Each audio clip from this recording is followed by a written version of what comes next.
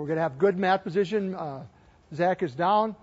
Hector will be on top. And we're going to go to a short sit. Now, when we go to a short sit, we can pressure back in with the hips, but we want to block off this inside with our arm. Okay? So come on back to your haunches then, right here. And then, as we block off, keep your arm tight against your side so he can't get underneath there.